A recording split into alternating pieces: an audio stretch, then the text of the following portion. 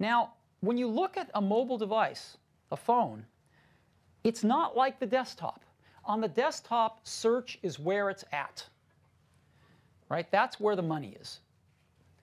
But on a mobile device, search hasn't happened.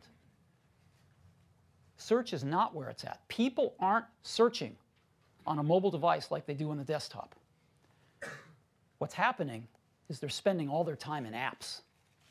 When people want to find a place to go out to dinner, they're not searching. They're going into Yelp.